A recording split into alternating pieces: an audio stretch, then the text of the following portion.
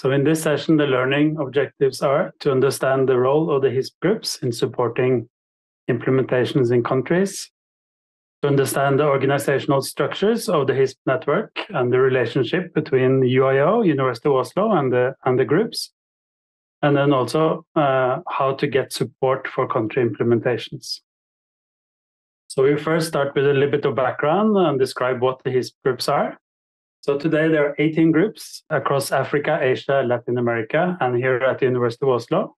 These are DHIS2 expert groups that provide long-term and locally adapted support to countries, as well as collaborate globally on capacity building and innovation. Many of the HISP groups are led by former UIO PhD students and have strong linkages to local universities. You can read much more detail about the HISP network on our website. The link is here. And then on the right, you can see all the HISP groups listed. So many people ask how DHIS has scaled successfully in so many countries. And here are 4 good reasons for that. And all of them would have been impossible to achieve without HISP groups based in the countries and the regions where DHIS is being used. These guys in the photo are some of the many that have been part of this journey and are part of a big HISP family. Aluka in the red t-shirt has spent 20 years now on his life mission to support the national HMIS and DHIS2 in Nigeria. So what are the 4 ingredients that make up the secret HISP sauce recipe? Number 1 is capacity building. Regional and in-country capacity building is the most important activity for HISP.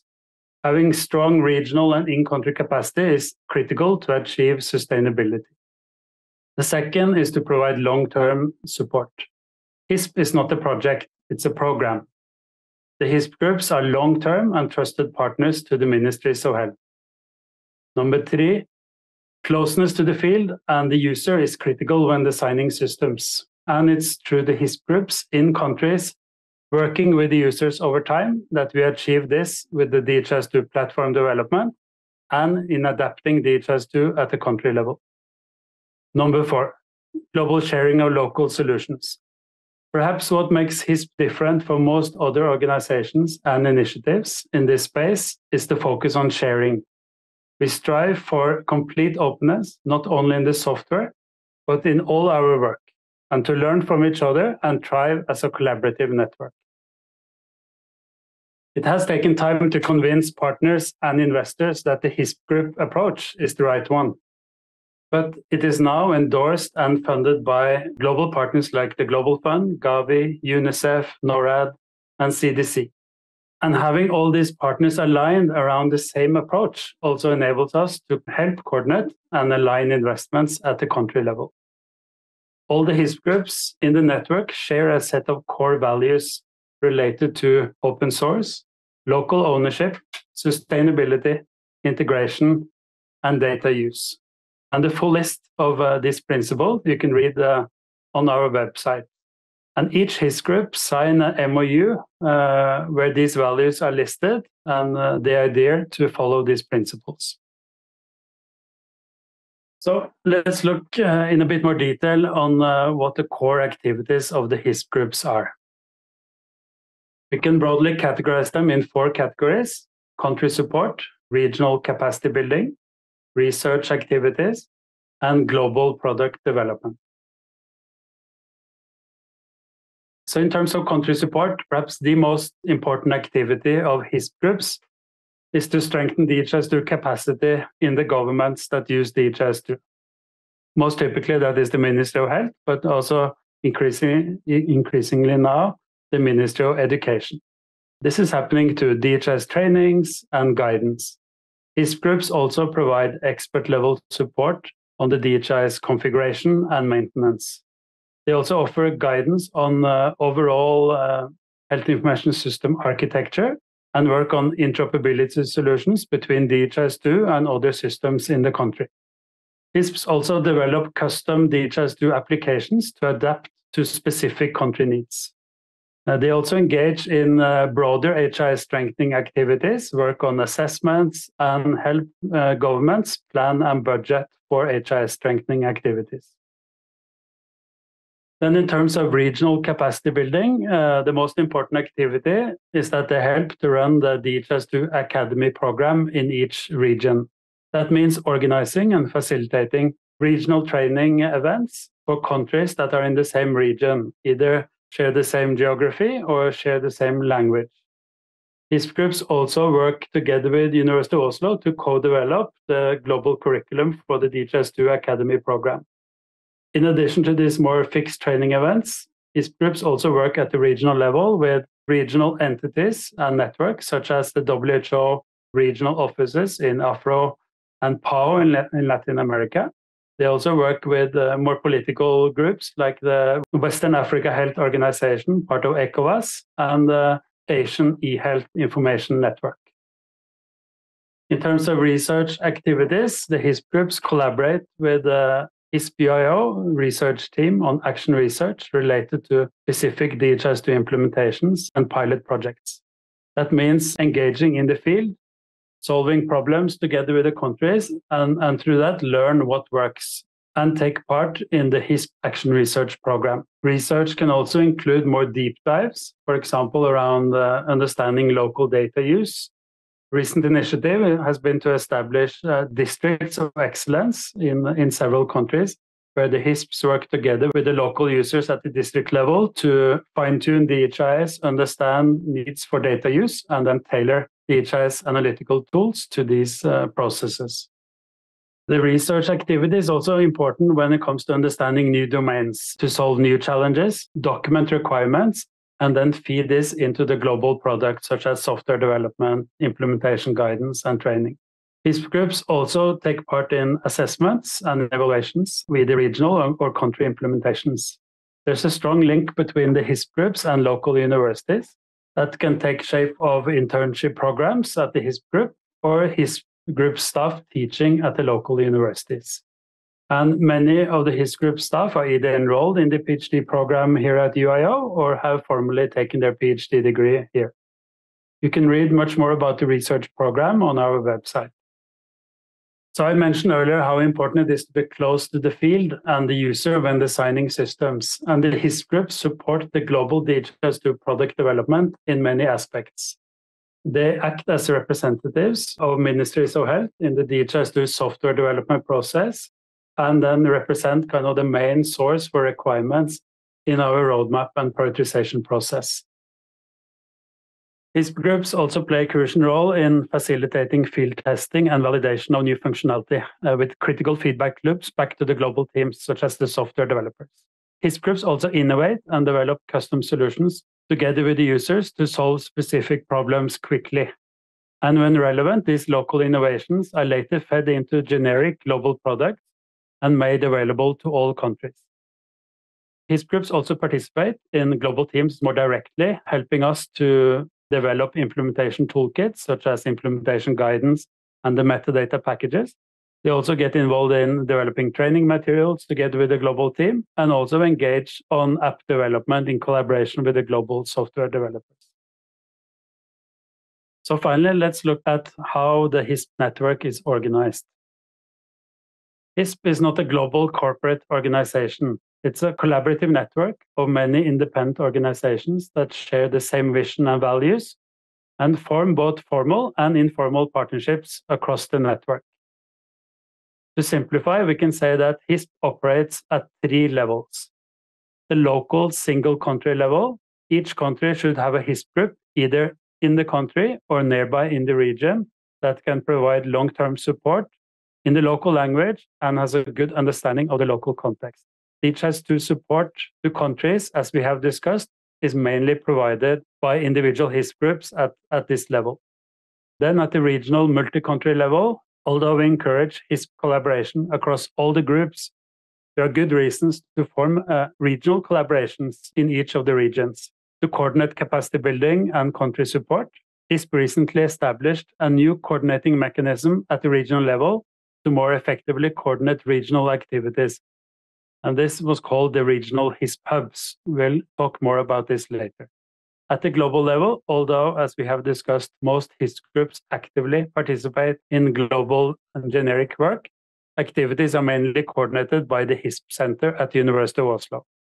Most global investments to DHIS2 and HISP network come through the UIO, and a substantial part of this is subcontracted to the HISP hubs and the groups to engage in the global network. At the HISP group level, we talked about HISP groups providing direct support to countries. The geographic area of responsibility varies a bit from HISP group to HISP group, but the kind of minimum is that they support the country where they are based. Then typically, most of the groups also support nearby countries in the region. A region can be geographic, neighboring countries, but could also be according to language. So for example, we have one HISP group based in Mozambique supporting Portuguese-speaking countries to Lusophone Africa, and these are spread geographically across Africa. And then we have another group supporting Spanish-speaking countries. Other countries outside of the immediate region are sometimes also supported if the HISP groups have some specialized expertise. For example, in the new domain of education, there are certain groups that have done this in country and are now supporting other countries outside the region as they have gained this special expertise. So ideally, each country using DHIS2 should have one HISP group that is nearby. We are, of course, continuously strengthening the network of HISP groups and try to respond to new demand. There are new regions emerging with DHIS demands, and we are trying to actively set up new HISP groups or find other support options for these regions. And that includes Latin America and the Caribbean, the MENA-EMRA region, and Eastern Europe, Central Asia. We recommend that countries and organizations contact HISP groups directly for support for implementations in a single country. And you can find the listing of all the groups on our website. Then at the regional level, we talked about the HISP hubs as a coordinating body representing all HISP groups in a region to better coordinate regional DHIS2 activities. We have so far established 3 different HISP hubs, one to support the Southern Eastern Africa region, and this is hosted by HISP Uganda. And then we have another one in West and Central Africa hosted by HISP WCA based in Togo. And then a third hub for HISP Asia hosted by HISP India. The HISP hubs are hosted by mature HISP groups with strong organizational and financial capacity in order to take on multi-country grants from global investors and organizations. Some key responsibilities for the HISP hubs include organizing and coordinating regional capacity building as the DHIS2 Academy program, also coordinate support to countries across the region, and they foster experience sharing and skill development between HISP groups in the same region. More formally, the HISP hubs also manage regional country support grants from the Global Fund. And to contact the HISP hub for multi-country support, you can email the HISP group responsible for hosting that specific hub. Those were listed on the previous slide. Then at the global level, we have the HISP Centre at the University of Oslo, leading global platform development, leading the work of developing generic implementation toolkits and guidance, as well as training materials. The HISP Centre also facilitates collaboration and sharing in the HISP network, and we coordinate global and multi-country work in collaboration with the HISP hubs. We also coordinate HISP research activities and run a PhD program and master programs, both here at the University of Oslo and in collaboration with other universities across the world. You can contact the HISP Centre if you have global project inquiries at post@dhis2.org. So the recent COVID pandemic is a great example of the HISP work in action and shows how critical it is to have existing systems and capacity in place when new solutions are needed quickly. The map here, you can see all the countries that adopted the DHIS2 platform for COVID-19 surveillance, 47 in total, and another 42 for the COVID vaccine delivery. So this started with local innovation by HISP groups at the country level. HISP groups rapidly responded to the pandemic with local customizations of the DHIS2 platform in collaboration with country governments. This started as early as January 2020 in Sri Lanka. Then these local innovations from the first countries were shared to other HISP groups and the global teams through webinars, Slack channel discussions, and informal communication. Then the UIO global teams learned from these early countries and expanded the WHO DHIS2 surveillance and immunization toolkits to also support COVID-19 requirements. The toolkits contain standard metadata that can be installed in a national DHIS2 instance, system design guides, installation guides, and end-user training material and training databases. And this then enabled many countries to take advantage of these early innovations. Then HISP groups were trained on the new solutions and the new toolkits, and also set up processes to share experiences across the groups, and had set up rapid communication back to the global teams to improve global solutions. There were a lot of rapid cycles of improvements coming with feedback from countries through the HISP groups up to the global teams that worked on the toolkits and the software improvement. Then in each country, HISP groups supported capacity building of national core teams to implement the toolkits and customize according to local context. This was provided by HISP groups through either on-site or virtual trainings and guidance, and sometimes global team also supported with technical backstopping. Then within the country at subnational and local level, DHIS was further customized and configured to support local workflows of service delivery providers and data managers on the front line.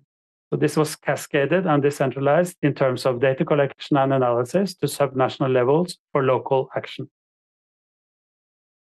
So to summarize, the HISP network provides DHIS2 expertise to support sustainable information systems. The HISP network is united by common values and supported by global partners. HISP groups offer local, country-focused support and are long-term Ministry of Health partners.